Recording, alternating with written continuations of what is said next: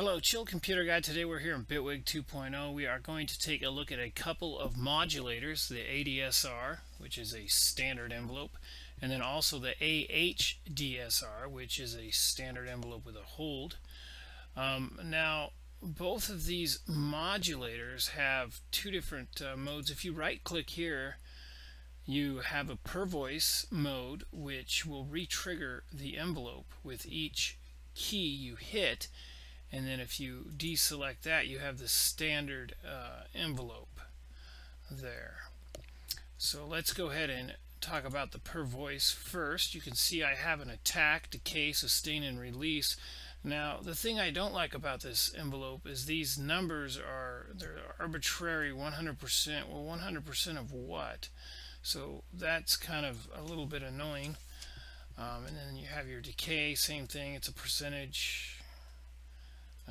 Sustain makes sense as a percentage. In other words, 100% is max volume, 0% is complete silence, so that makes sense. And then your release is a percentage as well. So a percentage of what, I'm not really sure.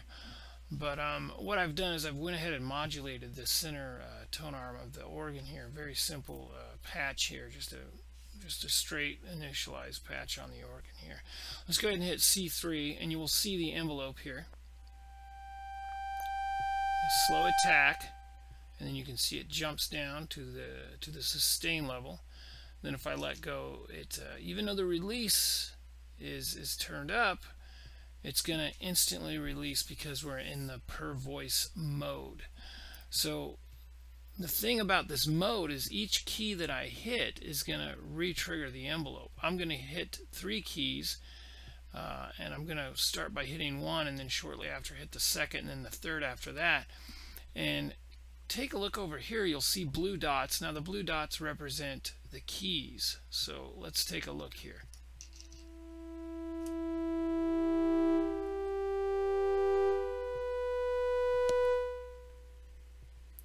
And so in the per voice mode, you can have as many keys as you want, and each key will re-trigger that envelope. So if you want to play a chord,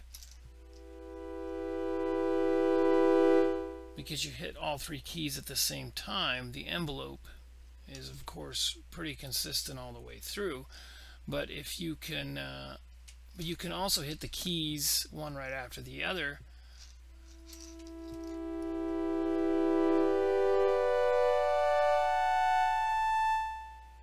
And you can see all of them have their own envelope. So as the mode says, per voice.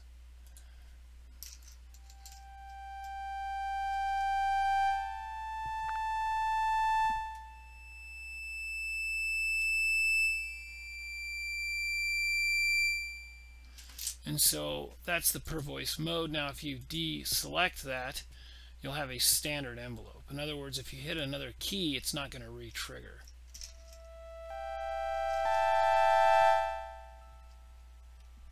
And so even though I'm hitting other keys, we are still stuck with the sustain level.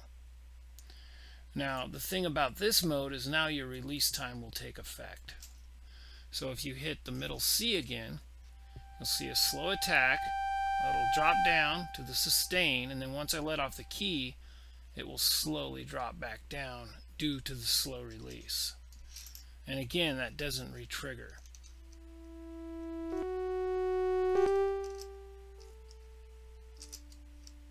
Unless you let off the key and then complete the release cycle. Then you can re-trigger the envelope.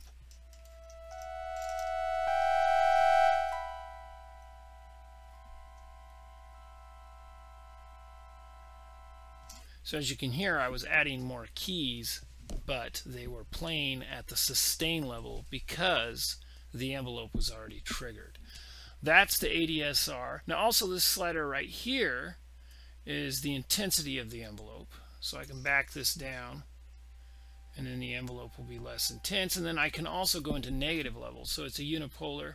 To delete the modulation, you want to right click and then hit the X. And so what I'm going to do is I'm going to put this up halfway, and then I'm going to modulate to full, and then you can see that you can go into negative it's going to go into a negative space. So it is positive and then negative. So it's a unipolar. You can go from negative 100 to 0, which is in the middle, to plus 100. Now, as far as this double arrow here, I have no idea what it does. I guess it inverts the envelope. I don't know. If anybody knows what this double arrow does, you know, leave it in the comments. I have no idea what the double arrow does. The things I don't like about this envelope is these percentages. I'm just kind of confused on a percentage of what. And that's the ADSR envelope. Let's go ahead and take a look at the AHDSR envelope, which is the next one. And we'll go ahead and delete this by right-clicking. And we'll move that up to there. We'll double-click. We'll reset my parameter. And then let's go ahead and modulate that up all the way. And again, I don't really like this arrow here, because to open up the envelope, you could just double-click anywhere. I don't like that arrow. It kind of impedes the space a little bit. Now, this envelope I actually prefer, mainly because now you have actual milliseconds and seconds here. You can see now this attack time is 10 seconds. So you can really tell what's going on with this one. Now, you don't have a beats. There's no way you can put this into beats to generate a note-based envelope. But at least you have numbers that mean something. In other words, that's that's your attack time, your hold time. So up to 10 seconds hold, 10-second attack. The percentage here again makes sense, because that's 100% full volume, 0% for 0 volume. And then your this would be your decay level, up to 10 seconds. So it's going to be your attack, your hold, your decay, and then your release time here at the end. And then, of course, above your decay is your sustain level. And another great thing about this envelope is you can actually create curves. That's what these little things are. So you can kind of give it a curve. So there it is. You got let's go ahead and go with a 5-second attack. So 5S. Let's go ahead and hold it for 1 second. 1S, enter. Let's go 50% volume. Let's go for 2 seconds for the decay time. And then now the release time isn't going to matter, again, because we're in per voice. If you're in per voice mode, the release doesn't really take effect. It should be grayed out, but it's not. So let's go ahead and try this here. You have a really slow attack, 5 seconds.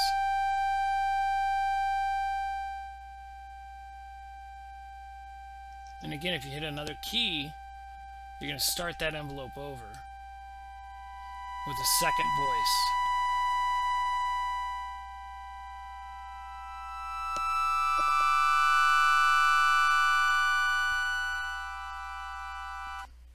So that's pretty neat, the fact that you can have multiple voices.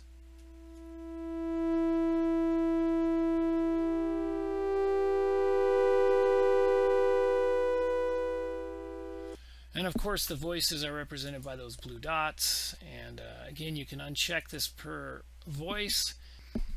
As you can see, now that we unchecked per voice, we now have just a standard envelope. So we're going to have an attack, hold, and then we're going to drop down to the decay time of 3 seconds, and that's going to drop us down to approximately half the volume. And then it's going to release very slowly. Let's go ahead and hit the middle C, and we'll watch this envelope in action.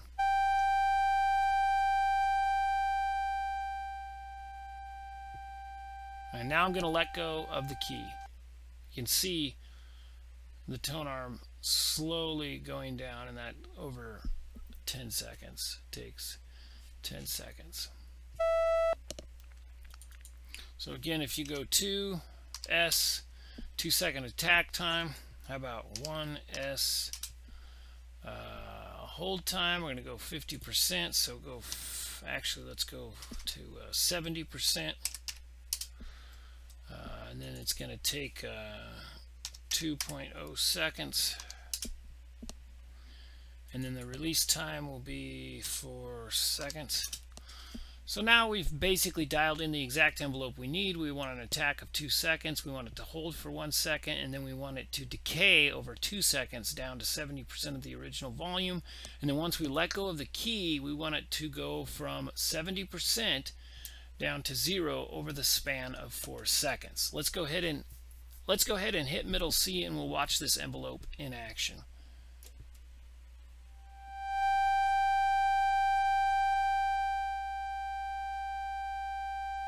I'm going to release the key now. And again, the sound cuts out instantly because of the trigger involved with this device. But if we crank up this release all the way,